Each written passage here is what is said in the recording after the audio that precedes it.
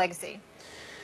Well, it will solidify the idea that LeBron James is a mercenary and a title chaser. I think it's good to be very specific here. I think what's best for LeBron's legacy is to stay in Cleveland. Fellas, I believe that for many of us out there, sports is about, being tied to a location. It's about being a legend. It's about leaving a legacy behind at a certain location. Who carries your torch when it's all said and done? When it's all said and done, Los Angeles carries the torch for Magic Johnson. Los Angeles carries the torch for Kareem Abdul-Jabbar.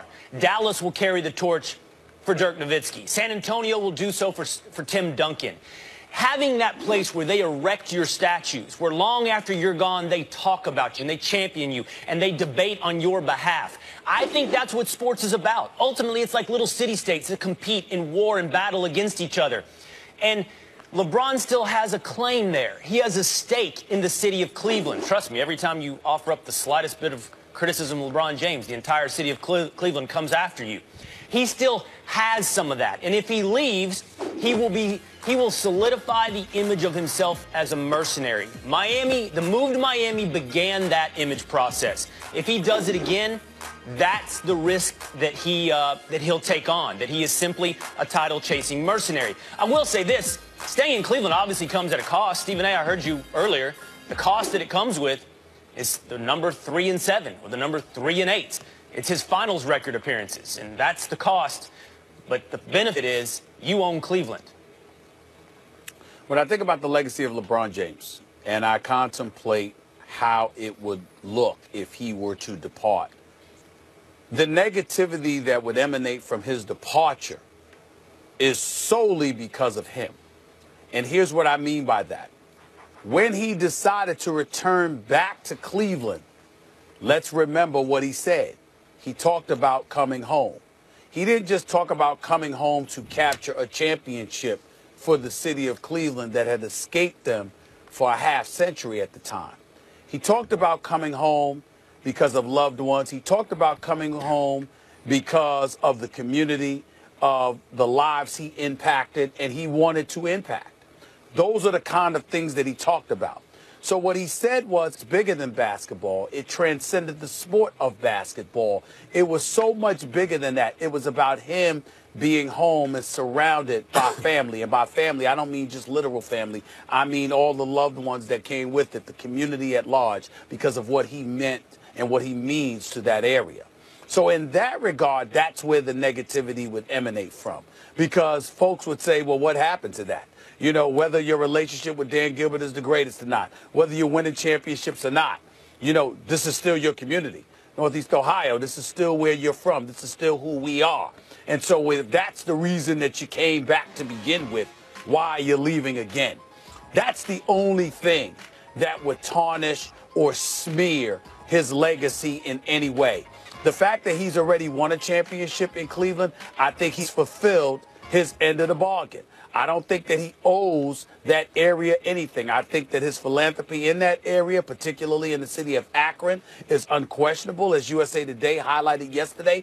I don't think there's any issue with that at all. It's just that the words that you articulated upon your return, are you consistent and is your behavior consistent with the level of emotion and feelings of loyalty that you expressed at that particular moment in time? If there's anything to hold him accountable for, that would be it. But I think that would be all. I want to address what you said, Will, because I find it interesting, and then I want to get to his legacy. You mentioned city-states, and I've always thought of sports that way. It's not as though New York's going to look to sack Boston, right? We're not ancient Greece. But it is something like our teams are, surrogates for that. And we say, look, this represents this area, that represents that area. It's the reason I'm against salary caps, generally. There are differences in locations. And if everything is completely homogenous, then essentially every team's the same. And as you saw LeBron's jersey burning, we're just rooting for laundry, really. What difference does it make? How does it take on the character of the town? LeBron in Cleveland does take on the character of the town or represent Cleveland in a certain way because he's from Akron, because that's where he happened to be drafted, because that's where he chose to return and deliver a championship. So there's a deeper-rooted sense of ownership of each other, the town of LeBron and LeBron of the town. But I think LeBron's legacy extends past just Cleveland. I think LeBron's real legacy is the empowerment of the player, of the athlete. You think about it like Joe DiMaggio was once asked, the great Yankees center fielder, after Reggie Jackson, I think it was, got a big contract back in the day in the late 70s. It was $3 million over 5 years, and no one could believe how much money that was. Hey, Joe, what would you have gotten if you played today? He said he would have walked into Steinbrenner's office, the owner of the Yankees at the time, and said, hey, partner, right?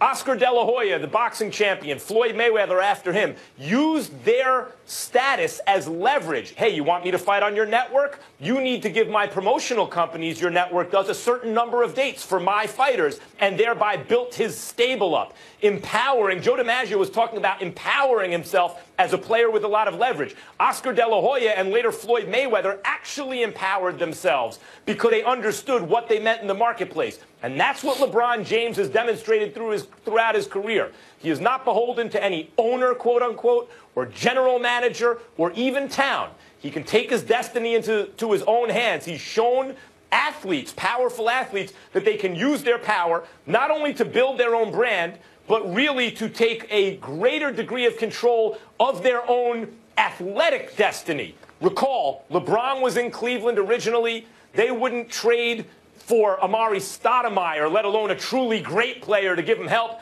He took matters into his own hands. He went to Miami. Miami started getting a little old. He hopped back to Cleveland because they had enough talent.